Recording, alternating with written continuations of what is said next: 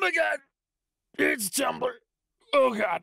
Okay. Yo, she's got legs for days. Pfft, not impressive. I've had mine for years. How do you guys vocalize the punchline, semicolon, silly punctuation? I always imagine it's a teenage boy voice crack. Hey, come on now. It's not nice to make fun of somebody's voice changing as they get older. It's also not nice to make fun of Detective Baby Legs, okay?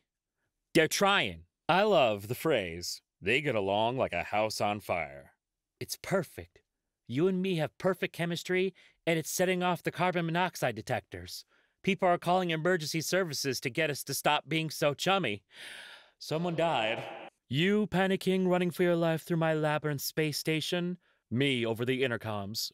You have turf bangs. I've never played Portal, but I assume this is what it's like. Oh, hang on. Let me make one adjustment then.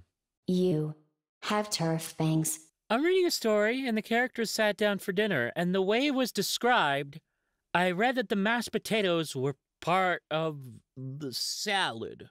Out of curiosity to see if it was a thing people actually do, this was the closest result I got on Google.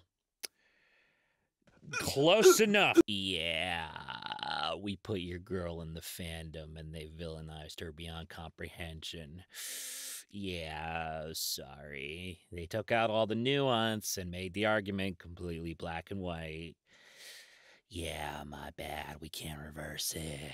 Sorry. All right, comments. And Andy, name that character. Proceed with your perceivers. Paint primary colors on fan wings. Brilliant! Did we just discover how to paint with all the colors of the wind?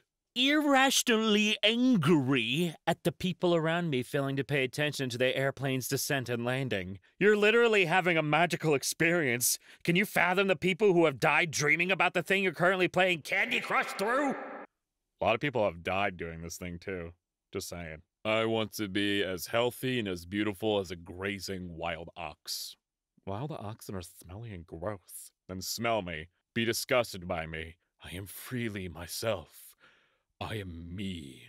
Well, time to hunt this odd yellow wild ox and put out of its misery. Forget Blorbo from my shows. Look at Blorbo from my house. That right there?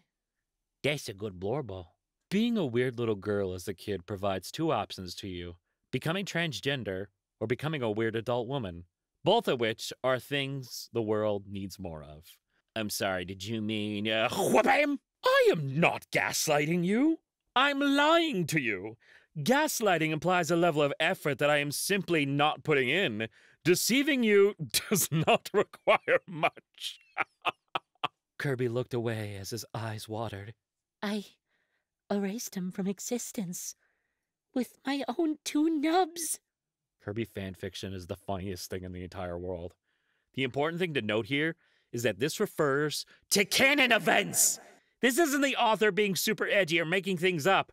This canonically happens, and Kirby fic writers just take it in stride. A 5'7" white boy has been reported doing wall push-ups outside of 7-Eleven. Now something bad's happening. Jesus Christ! He folded down.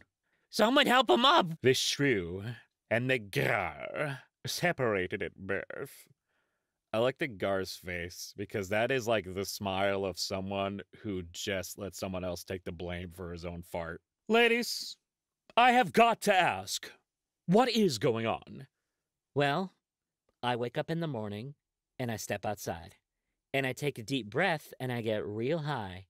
And I scream from the top of my lungs, "What's going on?"